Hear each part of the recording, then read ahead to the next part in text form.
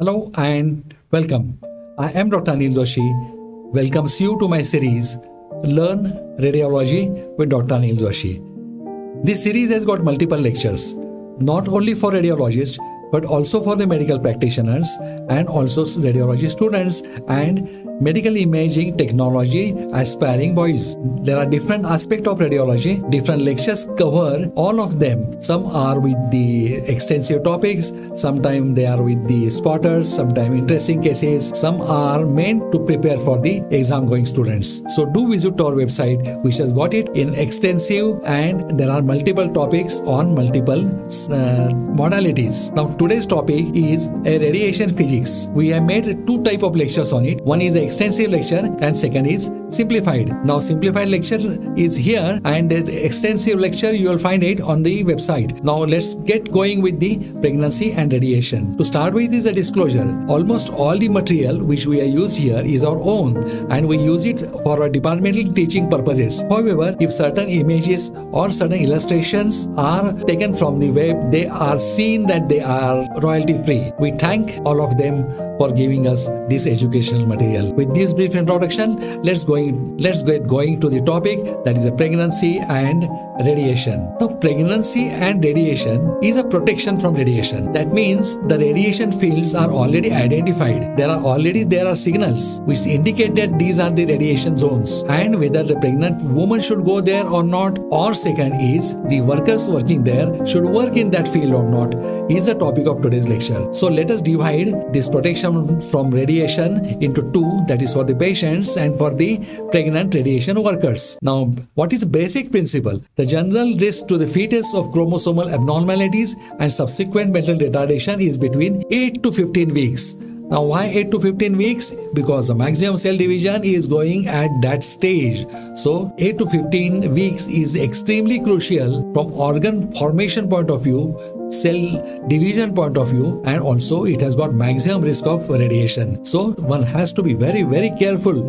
in this period in between 8 to 15 weeks of pregnancy, and examination involving radiation to the fetus should be avoided during this period as far as possible. Of course, medical emergencies we are not considering. So this is always we have to consider what is more important, whether patient's life and death or the fetal radiation, and accordingly a decision is to be taken. But one has to understand the risk is more for the fetus in between 8 to 15 weeks. Therefore, examination which may involve heavy dose of radiation such as barium enema, pelvic or abdominal CTs should be carried out during the first 10 days of menstrual cycle, because the chances of pregnancy are not there in these days. This is all to avoid the fetus, or it is to avoid the developing fetus from the radiation. Best we do is we do the radiological examination in first 10 days of the menstrual cycle. If there is any doubt, the radiological procedure is postponed, and unless we are really convinced that there is no pregnancy, this test should not be undertaken. At present days, there are a lot of alternatives available like ultrasound, from which you can get really good information. Even MRI, if required, is safe for the fetus, but that also should be avoided in first 15 weeks. But it is considered to be safer later on for the fetus. Now what is the thumbnail rule for dose and procedures? X-ray procedure to be done in first 10 days of menstrual cycle. Second, if there is a possibility of pregnancy, radiologist should decide whether to delay until the delivery, to use other radiological technique which do not use radiation, and to go ahead with the X-ray but keep the dose minimal, which is not practical in small units since there are no facilities to measure the radiation. In other words, what they say is safer for fetus needs to be measured, and most of the center which are small doesn't have it. In that condition, best is to find out an alternative for that. Now what's about pregnancy and mammography? Lot of breast complaints are there in pregnancy, but it should be kept in mind that for pregnant staff, the staff who is carrying, a risk of assessment must be performed. Then the dose to the fetus should be less than 1 MSV. Now where there is no facility to measure it, or where the machines are not properly calibrated, best is the staff should not enter a mammography room, or they should avoid doing mammographies. Now what is about pregnancy and radiation workers? The maximum risk, that is we are talking of the routine radiology department, X-ray department where X-rays are done. Maximum risk at first 3 months, subsequently it goes to less but not zero. It is important. It can reduce, it can get less, but it can never become zero. During entire pregnancy duration, maximum radiation allowed for fetus is less than 1 MSV. Now, lead apron is meant for protection from secondary radiation and not from primary radiation.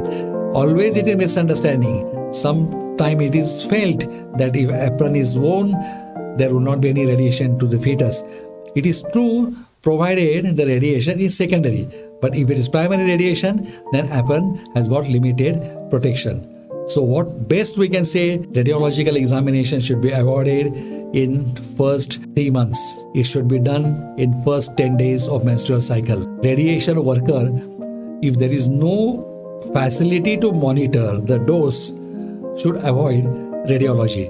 A mammography should not be done with the pregnant women even after wearing a gown, and radiation technicians like those who are carrying should not perform mammographies. With this, we thank you for giving us your valuable time. Please do visit our website for comprehensive and detailed lectures over this topic and many more. Our YouTube channel has also got many lectures. Do visit it. If you like, give us a appreciation by subscribing or like. Thank you.